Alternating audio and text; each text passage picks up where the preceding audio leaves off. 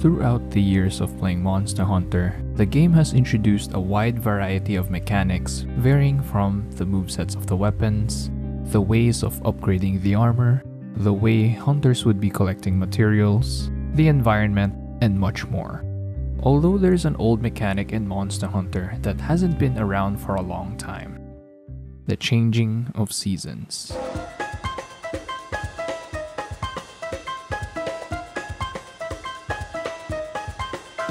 A few months ago, I decided to go back and play some of the old Monster Hunter games, just to see how the game was back then. The oldest game I was able to play was Monster Hunter Freedom Unite. It is also my first Monster Hunter game, but I've heard about how this game has a completely different experience from the other second-gen game. That other game is called Monster Hunter DOS. Let's call it Monster Hunter 2 in this video. And because it has a different experience, I want to give it a shot. So, I gave Monster Hunter 2 a try. In the beginning of the game, I was met with the usual stuff. You enter the village chief asks you to help them out, you've got nothing going on in your life and you don't want to be a loser, so you decided to help out the Jumbo Village. That's my character's headcanon, but moving on from that, I was met with an even bigger surprise this game has. Time matters a lot in this game. Unlike modern Monster Hunter games where it's for aesthetics or whatnot, this game puts a deep emphasis on preparation. You know what? Let's just... In Monster Hunter 2, there's only 3 seasons cycled in-game. We have the cold season, the warm season, and lastly, the breeding season. Now what's interesting about these 3 seasons right here, during the warm season, you wouldn't be able to take on quests in the desert due to the extreme heat.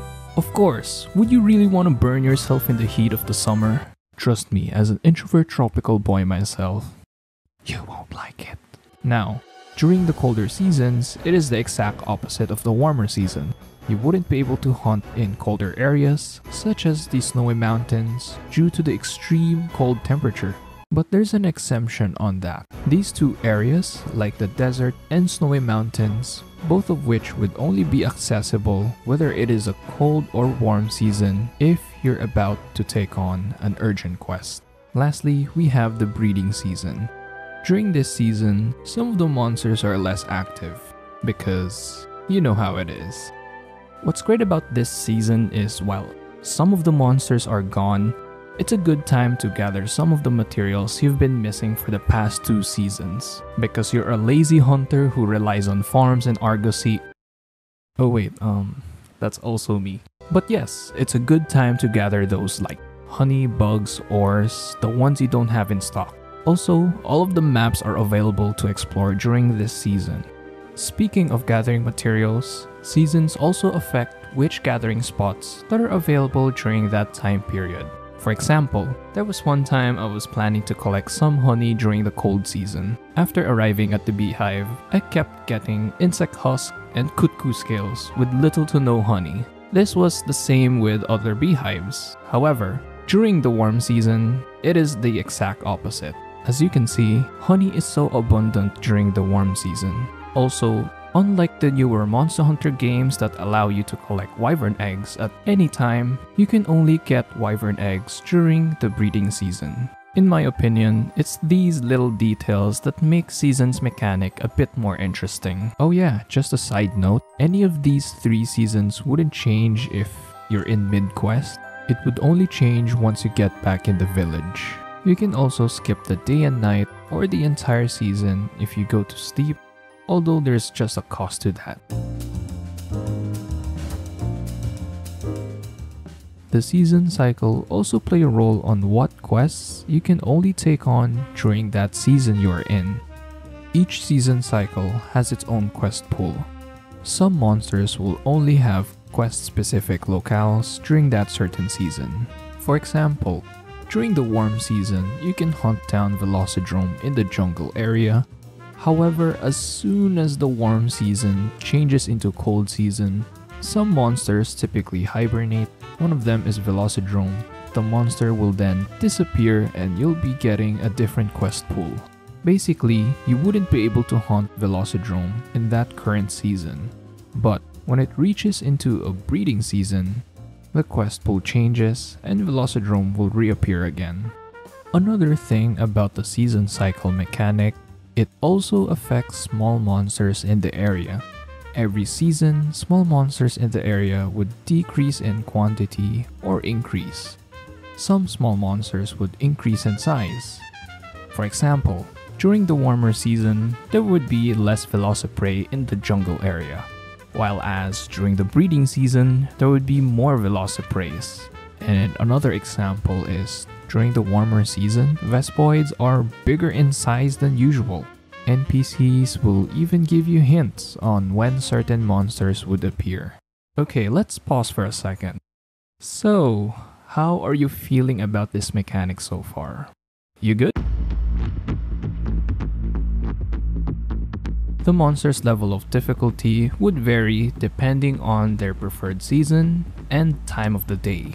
A quick example of this is Rathians. They are more likely to be stronger during the daytime of the breeding season.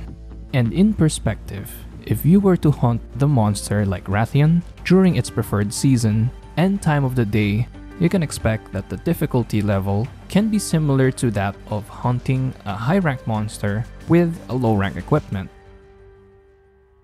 Yes, I know, that's a bit crazy, and you definitely would want to avoid that situation. And as you can see, it really goes to show that the devs want you to pay attention, slow down, and plan your upcoming hunt. But you might be asking yourself, well Maki, how would I be able to tell if the monster is likely to be strong during that time of the day and season?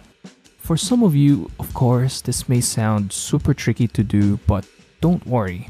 There's a translated spreadsheet guide created by Lutai Ranis. The chart is based on the official guidebook that shows whether or not the monster will be strong or weak. The link will be added in the description of this video. You know, besides monster difficulty, food recipes also has a different effects every season cycle. I didn't know about this until like one time my hunter suddenly passed out after eating the same meal last season. Well, this what happens when I just get used to eating only one or two food recipes in. But the way it works is basically every season, each food combination will give your hunter different effects. Some of these effects would result in either a positive or a negative way. For example, during the warm season, if I were to take the food recipe of this thing right here, by combining sliced cactus and rice bug, my hunter would receive a positive health buff of +10 and a stamina increase of +25. Okay, cool. That's a decent buff right there.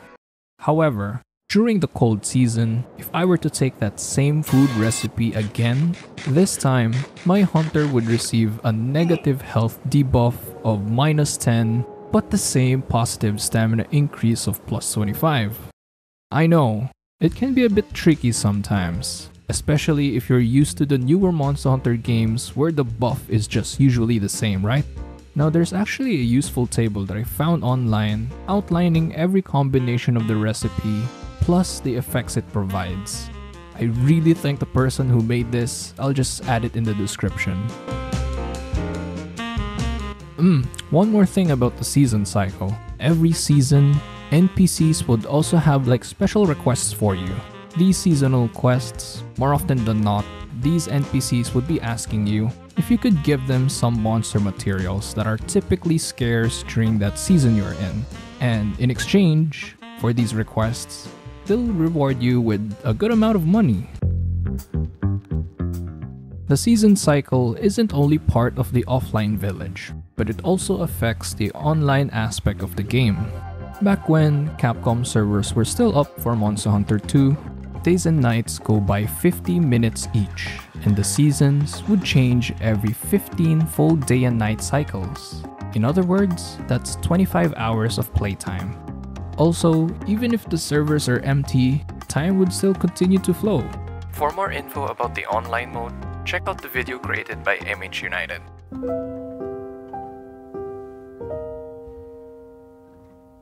As of this recording, the season cycle mechanic hasn't returned since then, and probably never will. The early days of Monster Hunter Frontier had it, but as the game was updated over time, the season cycle barely had any effect on the game in the end. The only mechanics that's close to the season cycle that was added in the future Monster Hunter titles would be the day and night cycle and some changes in the weather, both of which play a minimal role. It's only for endemic life in-game, unlike before in the second generation of Monster Hunter. Like I said in the beginning, this mechanic may not be for everyone. It's layers and layers and layers of preparation before hunting the monster, preparing all the materials or supplies needed for the upcoming hunt, preparing the best food combination on that season, preparing the right season and time to take on the monster.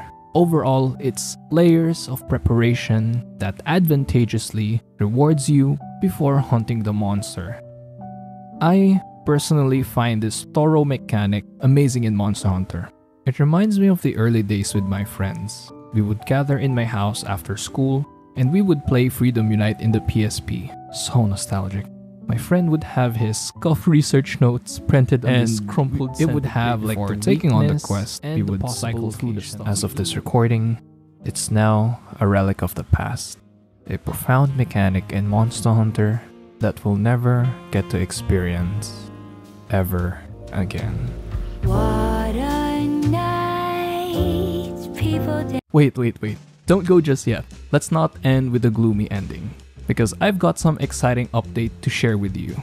As of lately, Monster Hunter Old School are making great progress on creating a private server for Monster Hunter 2. And if you ever decide to try out Monster Hunter 2 after watching this video, I really recommend checking out their Discord server.